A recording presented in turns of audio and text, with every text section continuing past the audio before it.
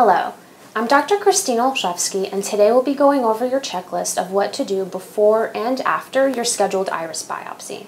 The type of iris biopsy you'll be having is an FIT.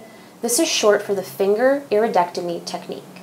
An FIT is a minimally invasive but very effective biopsy method developed by Dr. Finger, which allows him to obtain pieces of tissue and cells large enough for pathological evaluation.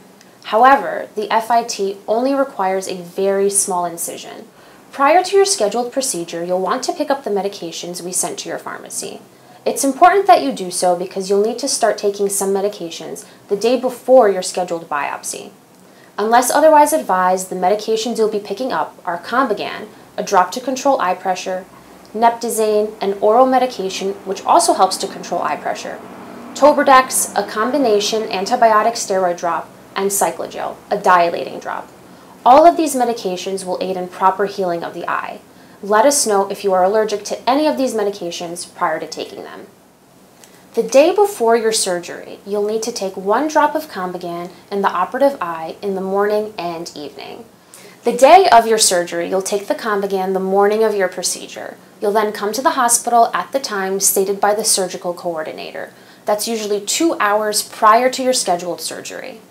Once you're back home after the surgery, that evening you'll be taking 1 drop of Combigan, 1 drop of Cyclogel, and 1 drop of Tobradex in the operated eye. Make sure to shake the Tobradex well prior to installation to evenly disperse the steroid and antibiotic. You'll want to wait at least 5 minutes in between drop installations. In addition to these drops, you'll also take 1 Neptazane tablet by mouth the evening of your surgery.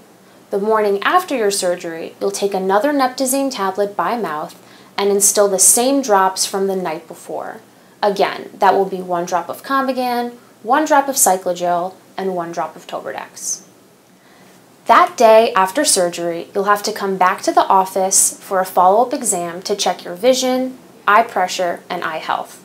At this follow-up, we'll go over what medications you'll need to continue taking. If you have any other questions, please feel free to call us at the office. We'll see you soon.